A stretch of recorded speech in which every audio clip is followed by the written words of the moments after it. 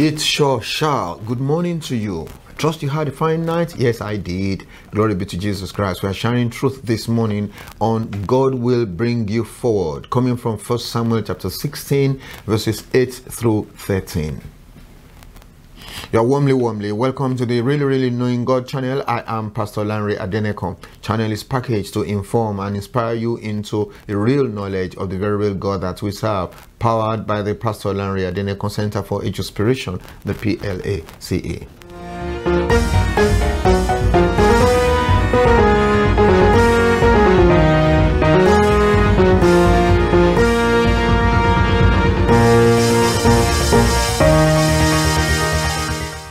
This is a daily gem devotional, making you a gem to your generation and a gemstone upon the crown of Jesus Christ. If you desire to really understand this fantastic God of ours, this is your favorite channel.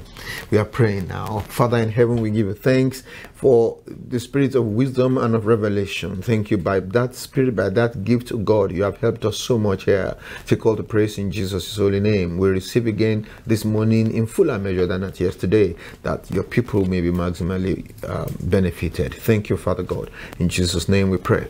Amen and amen. Okay then, 1 Samuel 16:8. So Jesse called Abinadab and made him pass before Samuel, and he said, neither has the Lord chosen this one. Then Jesse made Shammah pass by, and he said, neither has the Lord chosen this one. Thus Jesse made his sons to pass before Samuel, and Samuel said to Jesse, the Lord has not chosen this. And Samuel said to Jesse, are all the young men here? Then he said, there remains yet the youngest, and there he is keeping the sheep. And Samuel said to Jesse, send and bring him, for we will not sit down till he comes here. So he sent and brought him in, and he was ruddy and bright, with bright eyes and good looking. And the Lord said, arise and anoint him, for this is the one. So Samuel took the horn of oil and anointed him in the midst of his brothers. And the Spirit of God came upon David from that day forward. So Samuel arose and went to Ramah. Praise the Lord. Okay then, so we began with Samuel had reached there now. The elders had come to say, are we safe? He had, convinced them that they were safe. He even invited them to the sacrifice. They had their portion. They had gone now specifically with the family of Jesse. So he went on, and remember we said he brought Eliab, and God said, well, you people look on the outside, I look at the heart. Okay, so he now passed all the other sons one after the other, and God didn't choose any of them. That's the thing. So Samuel said, are all the young men here? And we want to learn something from there. When you are puzzled, ask questions. When you are puzzled, seek information. Now this failure to ask questions, this shall I say shyness to ask questions, to let people know that, look, I need information, I need enlightenment, I need education in this regard. Some people just feel so shy to say, please, I don't know this thing, I'm not used to this thing, I need education in this area, enlightenment. And some people just don't want to do that. It doesn't make you feel small at all. Ask questions when you are puzzled. Please do not feel inferior because you don't know something or the other. Ask questions, okay? But that's what we found with Samuel said, are all the young men here? Samuel could have considered, if I ask that question, the man will say to me, you are a man of God, you are a prophet, they call you a seer. If you are a seer, shouldn't you see that there should be one remaining? Samuel did not, think that way. He asked because, you see, you need to humble yourself when you find yourself in a place where you are lacking information. Ask questions. Praise the Lord. So Samuel asked the question, and he said, oh, there remains one that's keeping the sheep, and he says, oh, send me, I'm not going to sit down until he comes in here. Now this bit about not sitting down until he comes in, I need to explain that whole thing, because some people who keep feeling, oh, peradventure God permitted Samuel to tell a lie, that kind of a thing. That's not the case here. When he says that we're not going to sit down until he comes, it describes to you, gives you an idea that they were actually going through that ritual of when they sacrifice unto the Lord. After the spiritual aspect of it, when they have done all the spiritual, after they did all those things standing, after all that, they will now sit down to eat. So when he said we're not going to sit down until he comes, it means that we're not going to complete the spiritual aspect of this sacrifice until this person has arrived. That's the meaning of we're not going to sit down. Sit down means to eat. That's what it means to them at that time. So let's just get that understood. I'm not going to sit down until he arrives. So they sent and brought him in. I can imagine for how long they remained standing, because this guy was not in town, so much in town. He was, well, maybe town, but then in the fields. He wasn't at the next door playing, the video games with his friends or, whatever. That's not where he was. He was in the fields where the animals were kept, so that they could, find some good pasture. So they had to send for him. They remain standing until he arrived. This is very, very interesting. Let me say to somebody this morning, God will bring you out of obscurity in the mighty name of Jesus Christ. There are times when, you are just doing your own, you are just serving your God, you just love your God, but it seems as if you are not popular. It seems as if nobody knows the stuff of which you are made of. But you are a goldfish. Look, God will bring you forward. God will bring you out of obscurity, and He will bring you to a place where a lot more people can benefit from God's investment in you and God's endowment in you and all that God has put in you, that has made you the goldfish that seems to be hidden. God will make that thing to change and bring you forward in the name of Jesus Christ. We are not going to sit down until this guy is brought forward.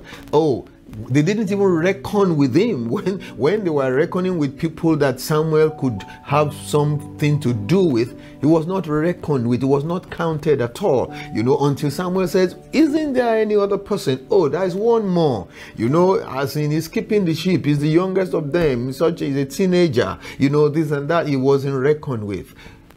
God will bring you forward. The same people who did not reckon with you, will now consider you so important, so special in the mighty name of Jesus Christ. Remember, I was just saying something about they were standing. They remained standing until He came.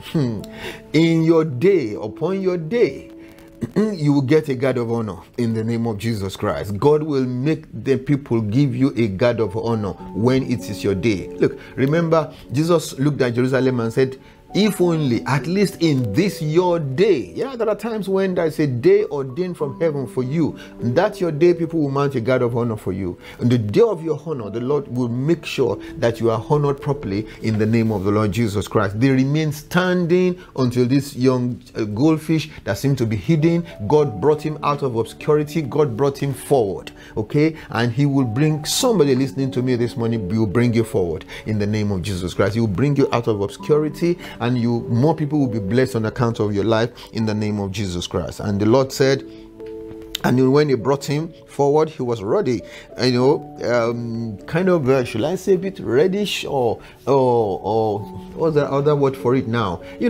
Some form of reddish, or some form of good looking, round face, bright eyes, good looking. The Lord said, arise and anoint him. So this is the one. It was fresh. It was fresh and young, and and all that. Samuel took the horn of oil, anointed him in the midst of his brethren. Spirit of the Lord came upon him from that day forward. In other words, his life became powered by the Spirit.